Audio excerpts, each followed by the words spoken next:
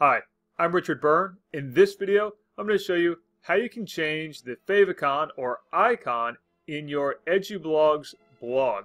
I recently did a video about how to do this in Blogger, and some folks have asked how to do it in Edublogs. And by the way, this process we're about to do will work with any WordPress-based blog.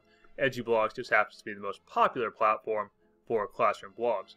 So here I am, I'm in my Edublogs dashboard.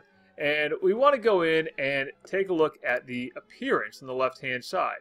And in this menu on the left-hand side, let's select Customize.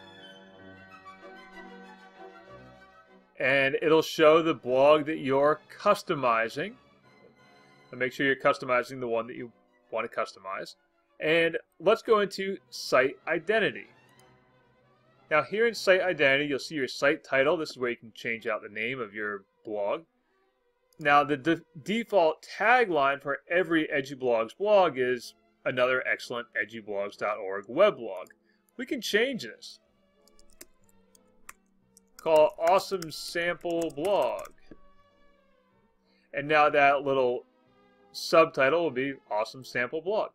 But let's change the icon. That's the little favicon you see in the upper menu when you're looking at the tab for your site.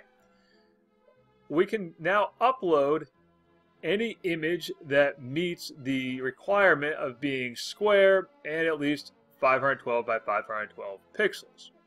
Now, you can use a service like Canva to make a little logo or any other tool that you like to make your PNG file. I've already done that. I'm going to upload a file. I have it here on my desktop. My awesome classroom blog is my little icon. Now let's take a look. Hit select. I'm going to skip the cropping on this.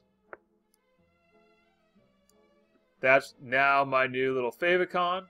And let's hit the publish button. And we're good to go.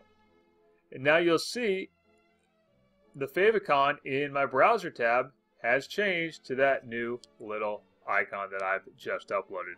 Now you can always go back in and change that anytime you want. So that's how you can customize the favicon or icon for your Edublogs blog. As always, for more tips and tricks like this, please check out freetechforteachers.com and practicaledtech.com. And if you have any questions for me, any tutorials you'd like to see, feel free to send me an email, richard@byrne.media.